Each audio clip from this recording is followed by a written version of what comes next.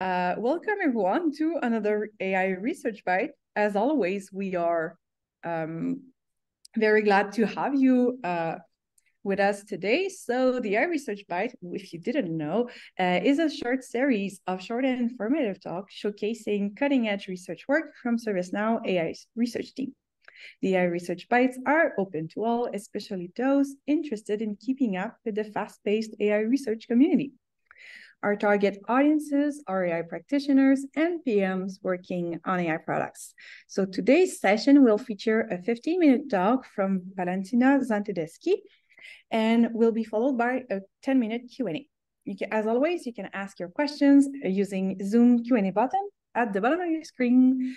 As I said earlier, so today we welcome Valentina, a research scientist in the Human Decision Support team and an adjunct professor at Université Laval.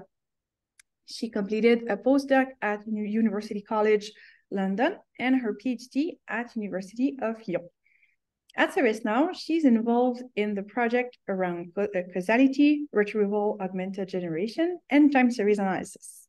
Today, she will talk about causal discovery with language models as imperfect experts. Up to you, Valentina. Thank you, Fanny. Thank you for the introduction, and thank you for organizing the Research Bites and for the help with preparing the presentation. So as you said, I'm going to present this work that was a collaboration with colleagues from ServiceNow, Alex, and also Stephanie and Tibor from McGill University. Before diving into the paper, I'm going to give a brief introduction of causal discovery and trying to explain why ServiceNow should care about that. Before starting, the standard disclaimer, the content of this presentation is to the best of my knowledge. So we all know that correlation does not imply causation, but what does that statement mean exactly? So I put here two examples of two pairs of variables that are usually statistically correlated. You see, for instance, here, like the presence of wildfire is usually correlated with the presence of firefighters on scene. And for instance, wine of good quality usually also has a higher price. But so we have these dependencies between the variables that we observe, but they don't allow us to actually know how to act on them so that, to make the world better, let's say. For instance, just by starting from these associations, one might come up with a strategy of saying that just reduce the number of firefighters to reduce the risk of wildfires, which is paradoxical. Or we could also have a strategy that is suboptimal, like saying always buy the most expensive wine, even though there's no guarantee that is actually the one that is going to be the best. So this is why associations alone are not enough, and this is why causal reasoning is critical for decision making. So in these situations, actually logic tells us that maybe the strategy about the firefighters doesn't make sense, but it's not always that obvious to see what is the cause, what's the effect, and how to act on them. And so this is why causality is important. And I'm gonna dive now in another example that is more complex and is also of interest to ServiceNow. So you might be aware that women are underrepresented in tech. And it is actually one of ServiceNow goals for 2025 to increase the representation of women across the organization to 34%. And to reduce this gender gap, there are many strategies that are possible. One of them would be to set a women quota. And this strategy is quite easy to implement. By that, I mean that you don't need to change your screening or sourcing processes. You just need, let's say, to decide that from now on, half of the new positions must be filled by women. And so so it's easy to implement, and also you will see the effect of this strategy quite fast. In a few months, for instance, you will see your gender gap reduced. But the problem with this strategy is that it's also harmful in the long term. Because if you just hire based, on the gender criteria, of course, that will result in reducing the quality of the new hires, which is bad for our company. But also, like, it's bad for the people involved as well, because in the long term, it reinforces the stereotype that women are less good at the job than men. And also for the women hired, they always have this doubt that whether they were hired because they were women or and not because of the value they bring to the company. And from a causality reasoning point of view perspective, the problem with this strategy is that it tries to act directly on the effect of the problem and not on its causes. So a better strategy would be that, like, act on the causes of gender gap. And but of course, this is easier said than done, because it's a very complex thing to do. First of all, you need to identify all causes of factors. I put here a few, but there are many more.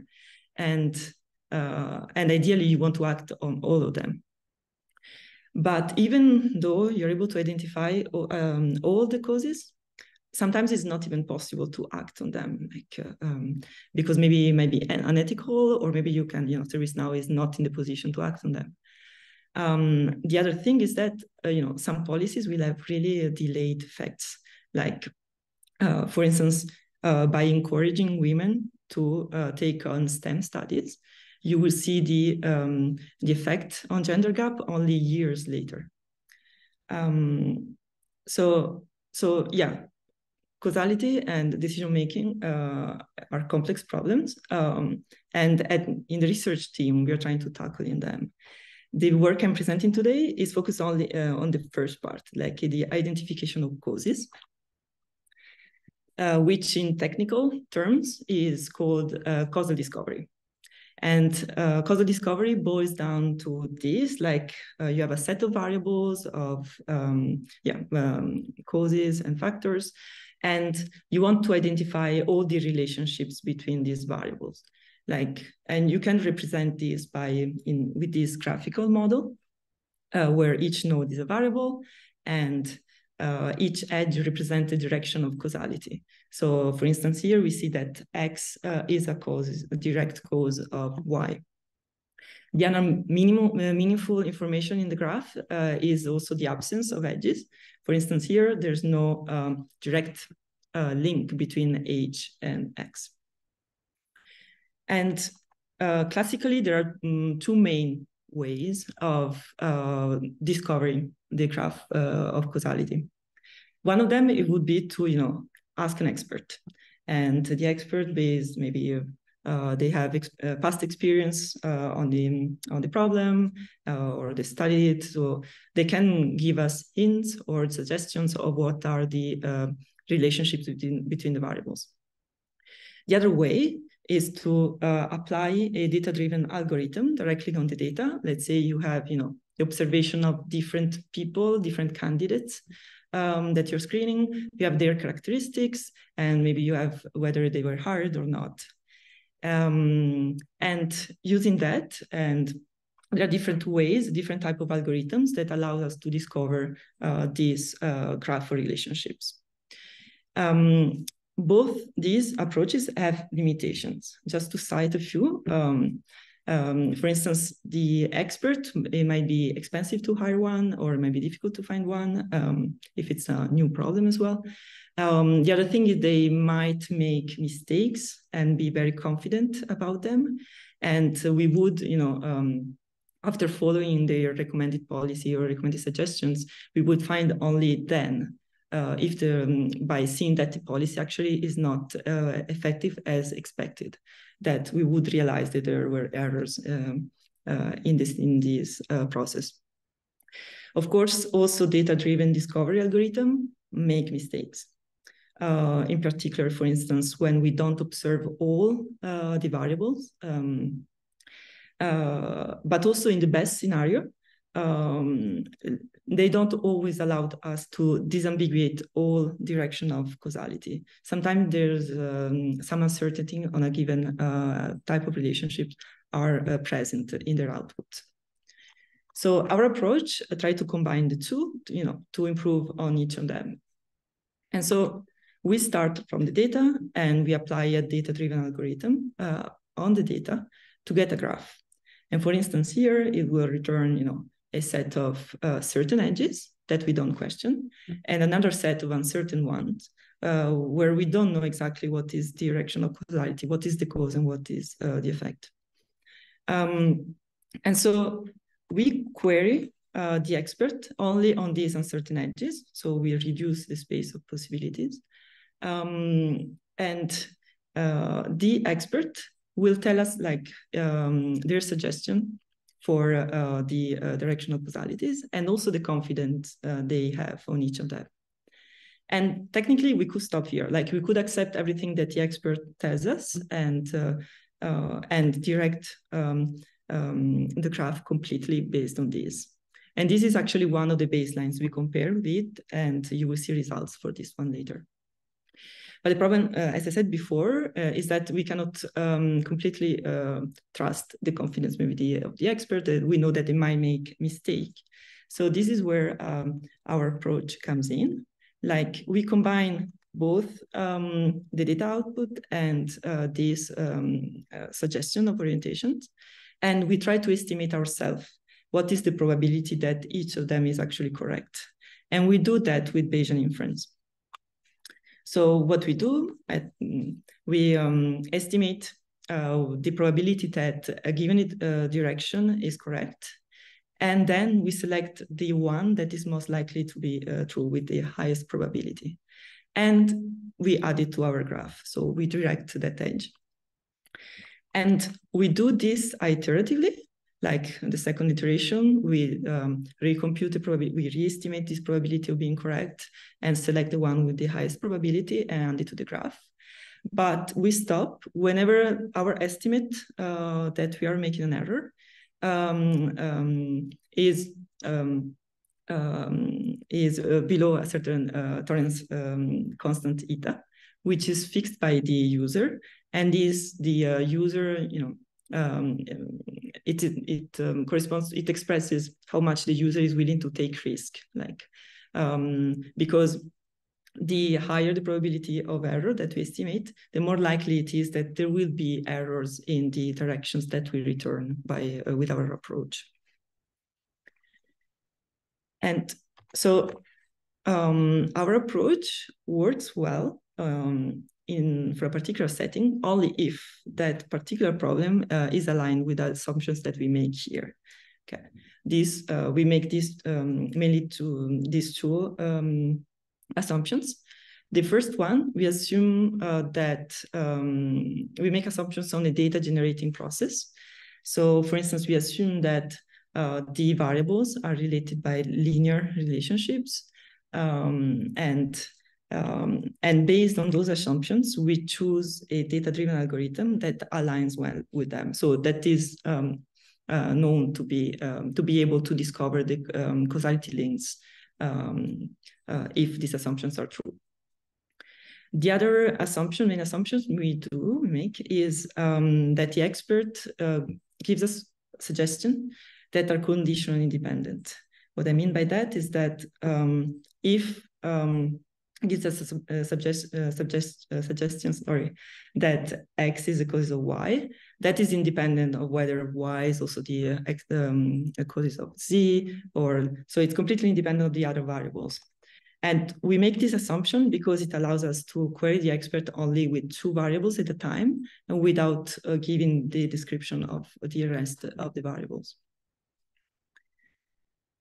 So in our results, we experimented with two types of experts. As the title of the paper suggests, we are using large language models for that, and in particular, TextAvinci 2 and TextAvinci 3 from OpenAI. And this is the prompt we use to query these experts that we know that they're not perfect, they're going to make a mistake. So for instance, here, if you want to query it about whether lung cancer causes cigarette smoking or the opposite, this is the prompt we give. And the expert will return us the probability of each possible direction of causality. Here we use both. So our method, we plugged in these LLM experts, but also we compare with just the baseline where we just accept whatever the LLM expert tells us. And the other expert we tried is a simulated one, just to validate actually our approach. This simulated expert, what does is to just return wrong decisions, like wrong direction of causalities, with a constant error epsilon. And in the experiments, you will see we have experimented with epsilon equal to 10% or also 30% error rate. And we use this to validate the approach because this expert is aligned with our assumptions, while it might not be the case with the LLM expert. Unfortunately, we couldn't experiment with the job gender gap problem because most of the data is that data is sensitive and is not available, publicly available to us. So instead, we experimented with Asia and insurance. I will be happy to give details about these data sets if you're interested.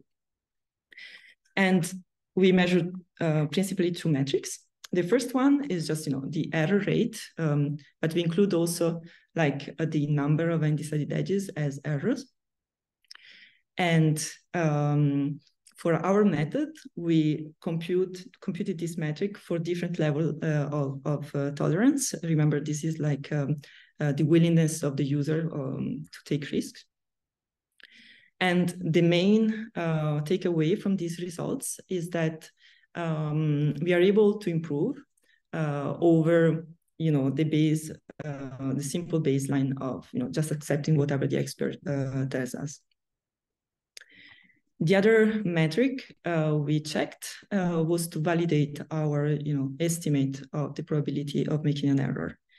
And so we compare, that is, our estimate is on the x-axis, and on the y-axis, we compute the actual rate, number of times that the final graph returned by a method is correct.